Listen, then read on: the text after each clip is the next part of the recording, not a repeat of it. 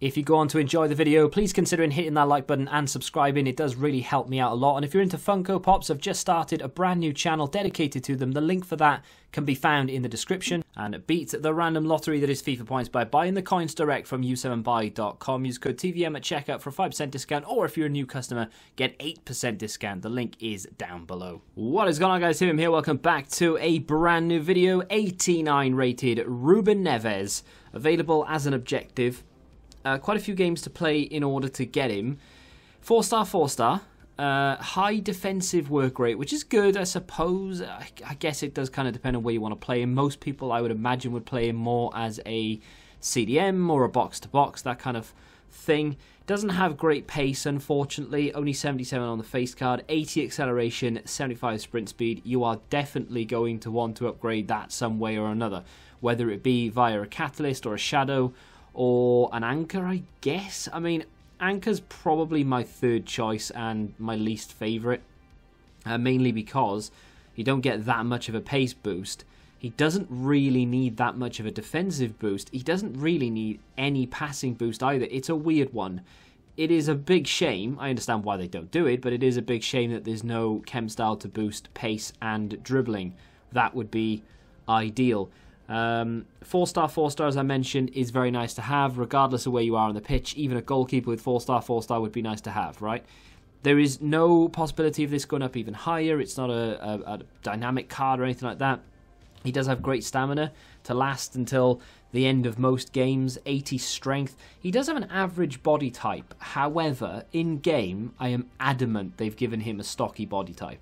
I'm just adamant. He feels very stocky in game. He reminds me an awful lot of Wayne Rooney, actually, the body type wise. It's just very sort of stocky and strong looking, you know. Like I said, really good passer of the ball, very good in front of goal from distance especially. Interceptions and stand tackle are very good on paper. Composure is 91, ball control 89. Just lacks pace, agility and balance, which unfortunately is what most people look for in a card these days. So we have an engine on him. Would I recommend it? Not really. I mean, if you're going to use him permanently, Shadow is what I would go with. Catalyst, I think Catalyst can work. The problem with that is that it's going to boost things that just don't need boosting. His passing, in my opinion, is good enough the way that it is.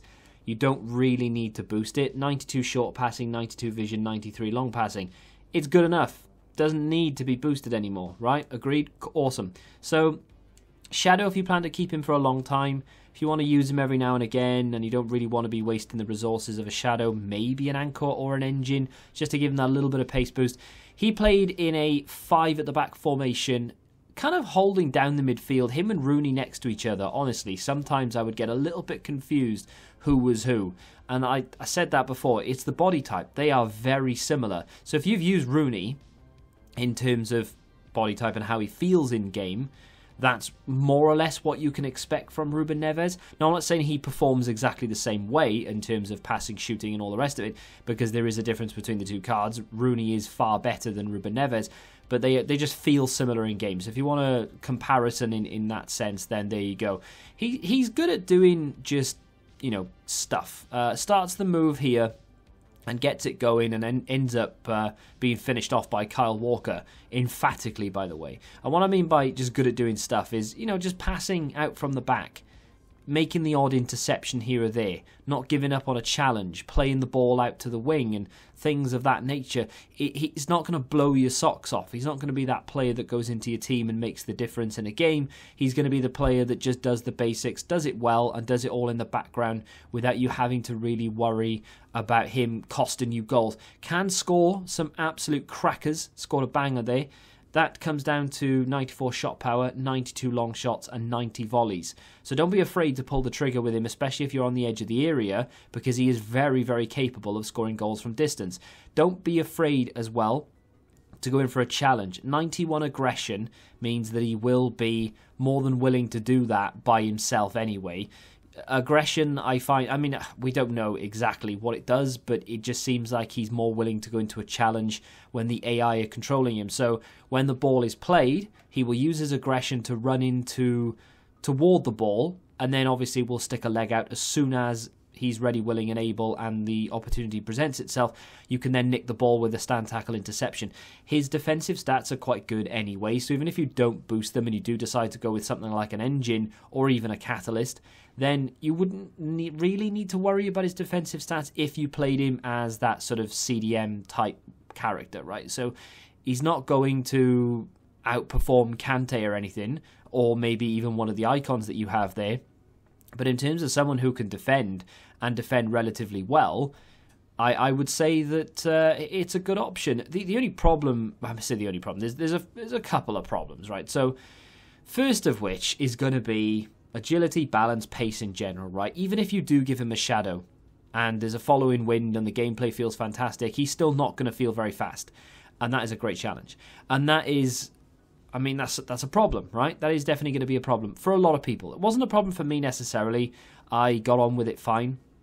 You know, I didn't need him to be running all the way from the midfield up to the sort of strikers or even to the goal and having a pop. I just needed him to be in and around the midfield, ready, willing and able to play balls like that into the strikers so that the fast, accurate strikers can put them away. I don't need him to be running the length of the pitch. If you want a card who can skill his way through everyone, Ruben Neves is not the guy for you. If you want a guy who's going to sit in your midfield and intercept whatever comes near him, or at least the majority of the stuff that comes near him. Bear in mind, we've got an engine chem style on him here. We don't have a defensive chem style. He was still very good defensively without having to put a shadow on him or an anchor. If you were to do so, he would be even better again. The only problem with that, of course, is that you don't get the little boost in the dribbling or the passing, so he may not feel as...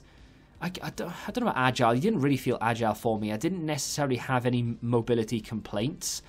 He just feels stocky in game, you know, and that kind of does drag him down a little bit. So the agility and the balance don't help. The body type hinders him, and of course his natural sprint speed and acceleration are quite low. So just be ready for him not to feel particularly mobile in the midfield, but definitely capable of going into a challenge by himself, AI controlled, coming out with the ball, blocking a lot of the shots on the edge of the area. Stand tackle is quite accurate. I know a lot of people will complain that players just glitch through players, and that happens regardless of how high rated the stats are. But this is one of those cards you're going to have to sit down and weigh up whether you think it's worth your time. It will take you a substantial amount of time in order to unlock this card. Depending on your skill level, of course, it's going to take you longer or shorter, but it is going to be a card that takes a lot of time to unlock. Free? Yes. Time? Not so much. So if he fits your team, I don't think you could. I don't think you'll be upset about picking him up. I just don't think it's like a world beater to the point where you're going to need to pick him up because he's just that good. Does that make any sense? Hopefully it does. Very well rounded though. If you do like Ruben Neves and you've unlocked him and you use him regularly, feel free to let me know in the comments whether you're going to do it or whether you're not, or whether you have already. If you have enjoyed the video, hit the like button, subscribe to the channel if you're new, and until the next time, goodbye.